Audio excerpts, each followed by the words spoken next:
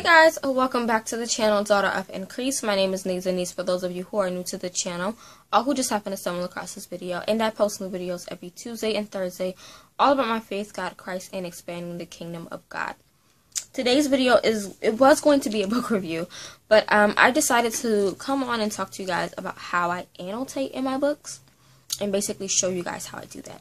So recently I read A Light on the Hill.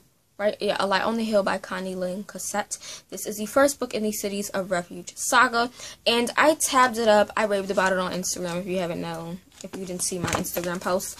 And I don't know if you guys can see, I kind of like mark in my books. It's kind of hard for you to see. Let me see if I can find a page. So like I underline and I mark. I also write. I'm trying to find a page where I actually have some writing on it. Here's another page of underlining. So like I underline, I write in the margins of my books. I really like to interact with the story as I'm reading it. So I just finished this, and I'm currently reading the sequel, which I do have in my cute little book sleeve. I purchased these book sleeves. I purchased 2 of these a while ago. Not a while ago, probably like a week ago. And I got them from a shop called Book Gizmo on Etsy.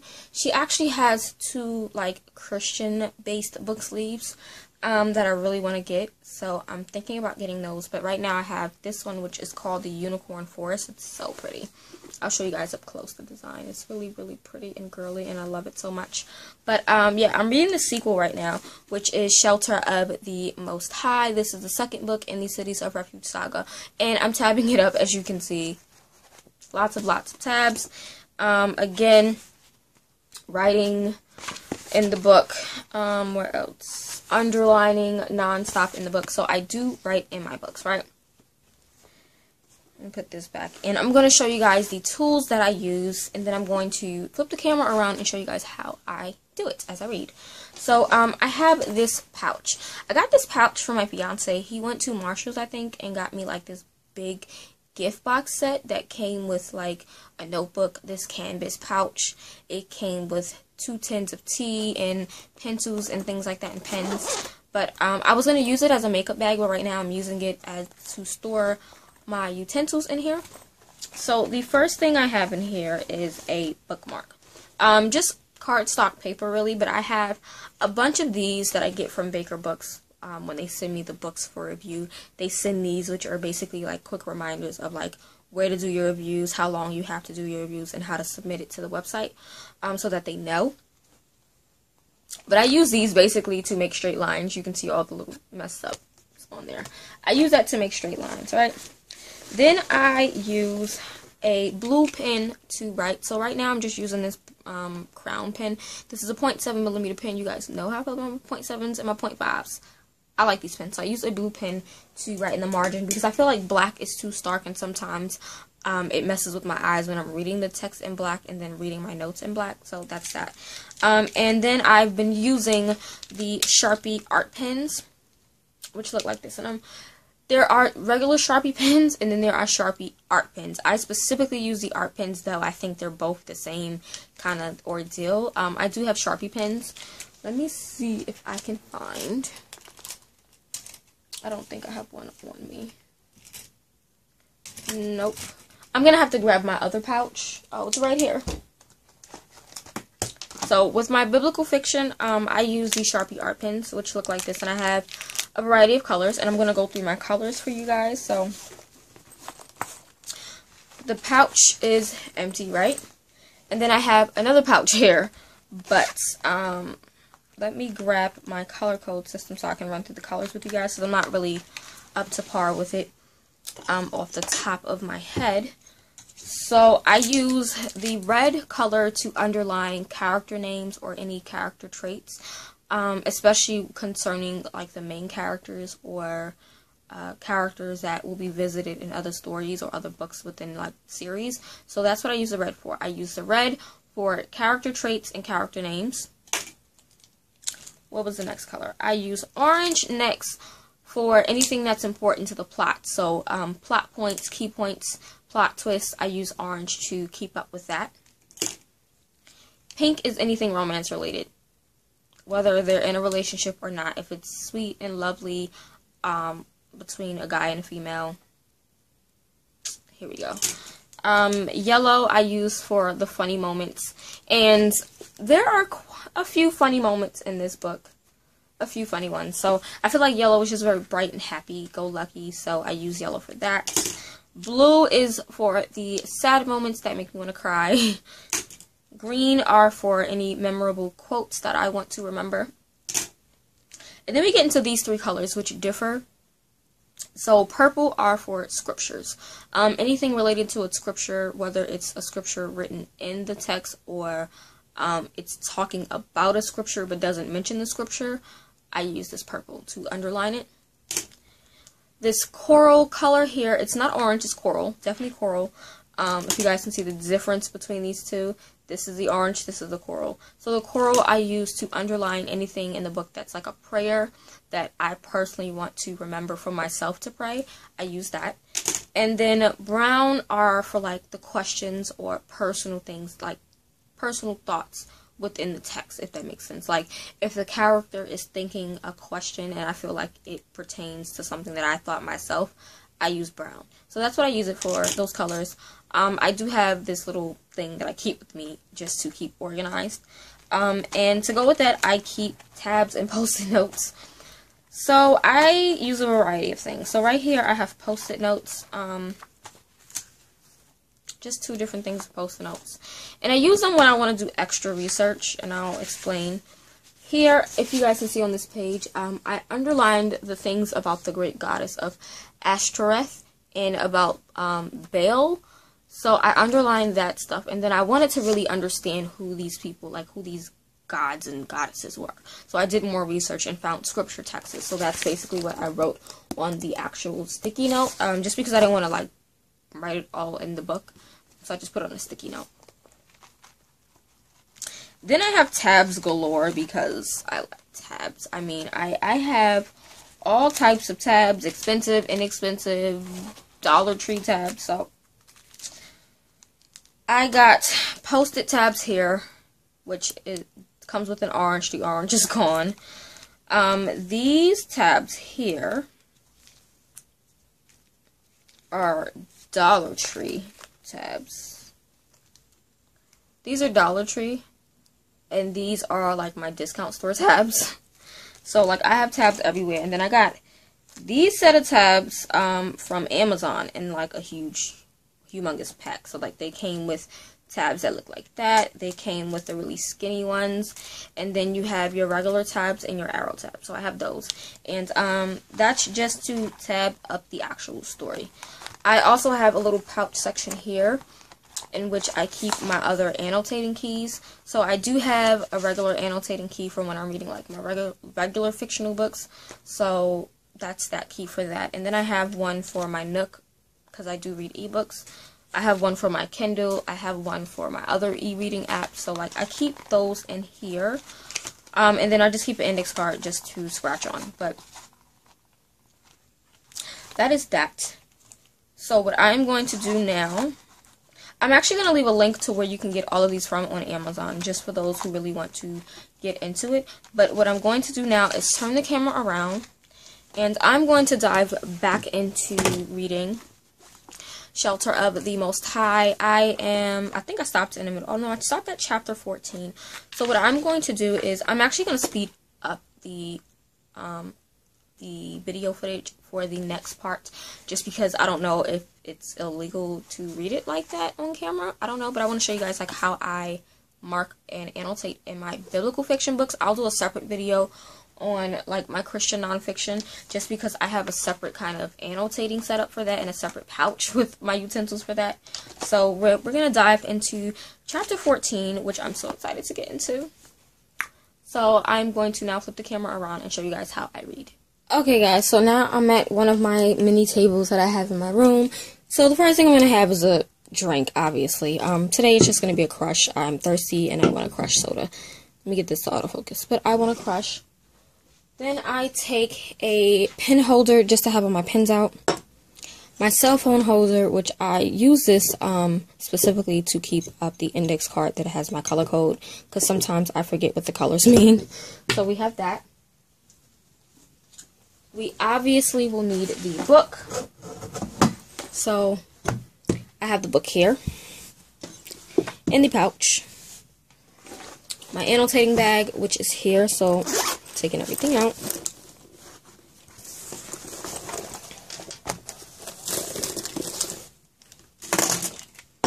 There we go. Gonna take out Post-its.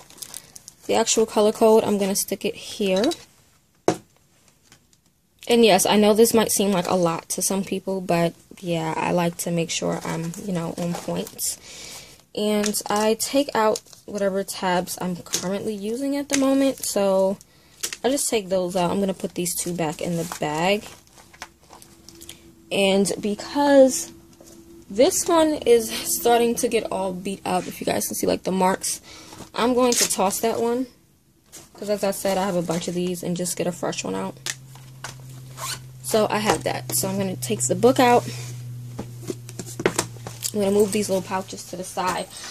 The other thing I forgot to mention in the video that I use is a Bible. Right now I'm going to use a devotional Bible for women in the King James Version. This is from Ellie Claire.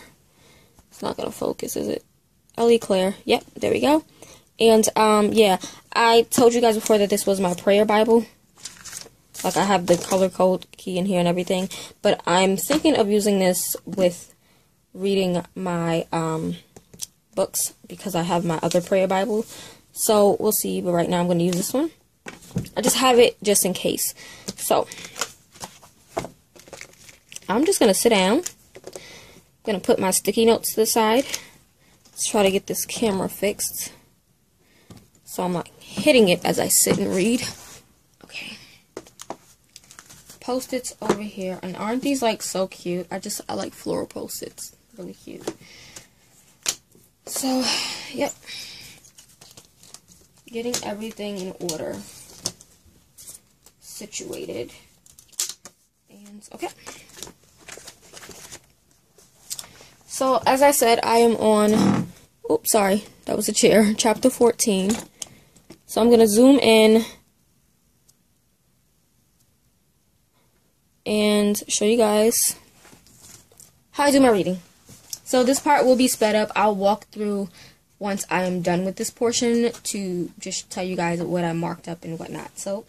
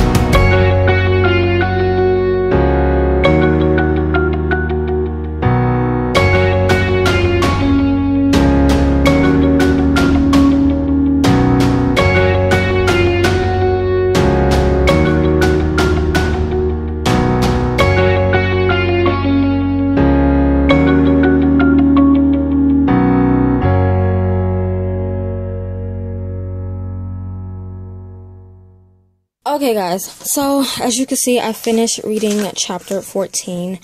And I just used basically pink, orange, yellow, and a blue. So there was a cute little romance scene here, like cute lovey-dovey kind of thing, where Sophia started to allow her feelings for Eitan, you know, flow, if you will. So that was cute. This whole thing here was funny because it's about her and how she like tries to sneak around to hear him and things like that, and how she like stared at him when he was training and wrestling. So I thought that was funny. I did this in red because this is all about Etienne as a kid. That's a character trait, and there's not much mentioned about him in the first book, so I definitely have to do a lot more like underlining in red for him in this book. Blue because this was sad about her missing home and her family being dead. And we have more romance here because Eitan, oh my god, I always want to say Etienne, but Eitan finally is speaking to her about a possibility with the two of them, like he's kind of inching it in. I didn't really have a color for this, so I like underlined it and then said yes, silly goose. I also put finally because he's finally allowing himself to kind of see where it will go with them two, and yes, silly goose because, you know, she knows that what he's saying, but she kind of like don't know. So it was one of those moments. And then here, Raviv is a very important character from the first book. So you have to read the first book to really understand it. But yeah, he's back, and I don't like him because I will say that he is the ex-betrothed of Mariah. And the guy that Mariah is with is related to this guy. So, yeah, I said, no, stay away from my Buttercup. I call her Buttercup just because she was so sweet. But, yeah, so I'll briefly, like, flip through and show you guys anything that I've underlined. So far, it's a lot of yellow, orange, and blue. You see lots of yellow. I mean, orange, some blue here, some yellow.